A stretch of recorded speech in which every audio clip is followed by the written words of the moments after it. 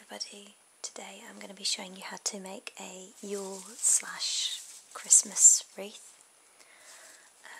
I've been making these for a few years, and every year I get asked like, how do you make them and can you make one for me? So I thought I'd do a little craft video as it's coming up for the winter solstice for me, and obviously Christmas for many of you. So first of all, for this you will need a lot of greenery. I've gathered some holly, which is also good for protection, and lots of various other bits and pieces. The most useful tool you'll have for this is going to be holly.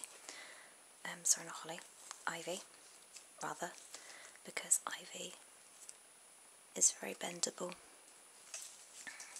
So it's very good as your stable for when you're tying stuff round. So it's basically, you can use it like string. I find it's very useful, so you're going to want to gather lots of that.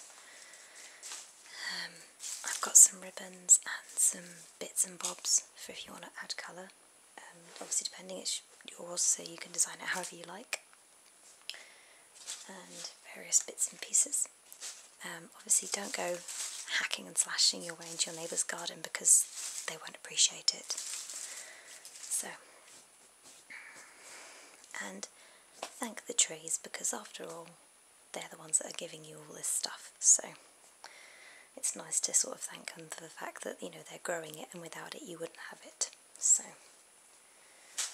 don't go just cutting down trees and stuff, otherwise they'll never grow back.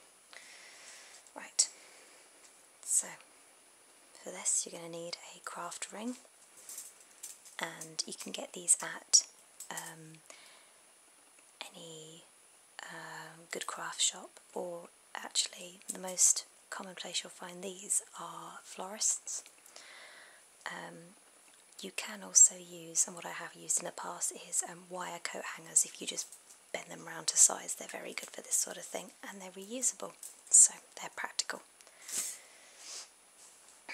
Now, I don't know if you can see, but what I've done here on this one, this is our wire frame. I've actually wrapped around a couple of pieces of the ivy I showed you, and where all these little holes are, you'll be able to then place your branches in between them. So that's going to be your staple for how you build your wreath up. So let's go from there. I'm going to get a couple of leaves and start pushing them into the holes. So let's find a good one. There we go. Okay. Once you've got a few in, it's just basically a case of just working it up from there and adding more and more layers depending on how many, how big you want your wreath to be.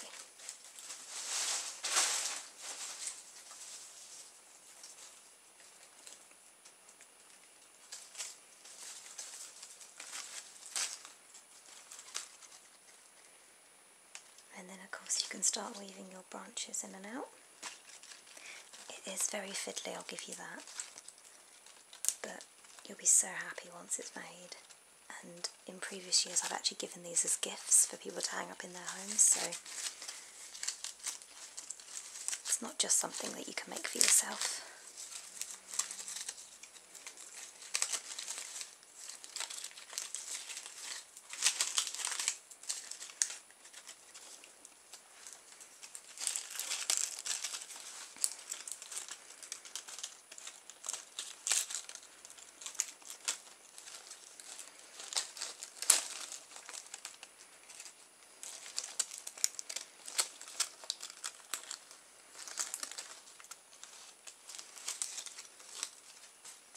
So yeah, you can kind of see as it's building up slowly.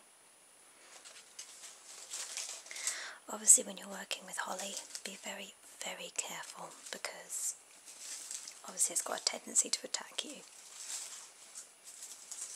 So usually I would do the holly last.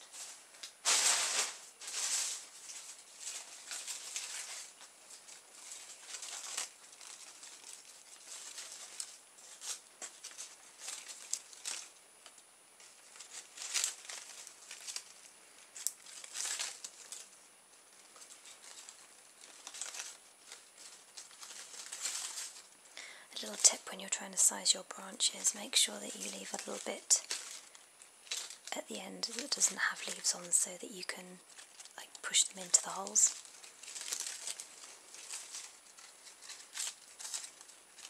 Makes it a little easier later on.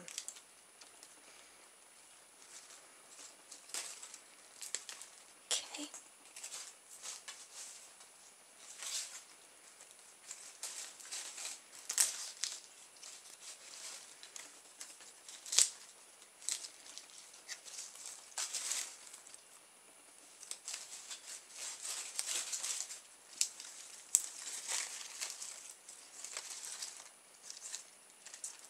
So you can kind of see we're getting a build-up going there.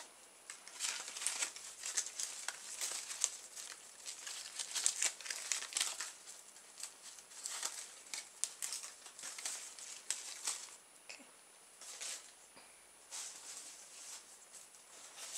You may have to obviously cut off some leaves to adjust it, depending on, you know, how like sticky outy you kind of want it. Sticky outy? I don't know. Yeah. Yeah.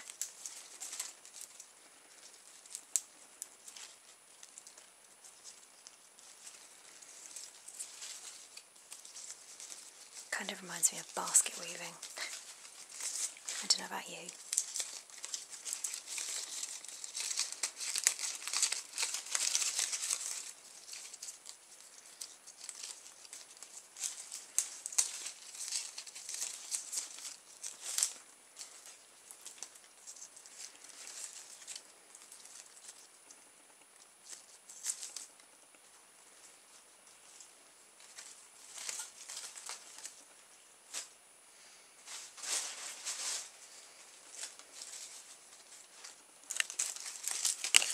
Sorry, I've gone kind of quiet now, haven't I?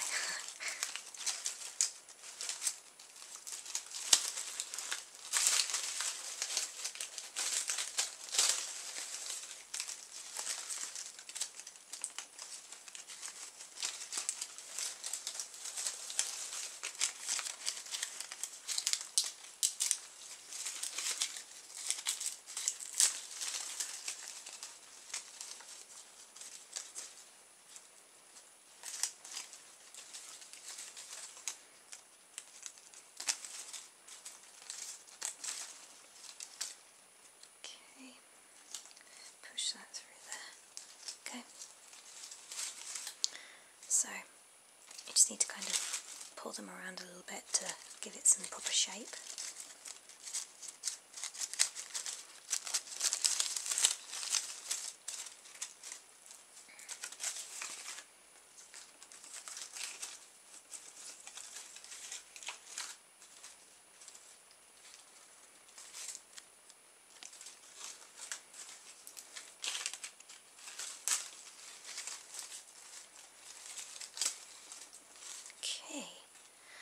Right, well, it's starting to gather shape. I'm going to record part 2 so you guys can see me how I finish it off, and like ribbons and special bits and stuff. And yeah, I shall see you in part 2. See you later.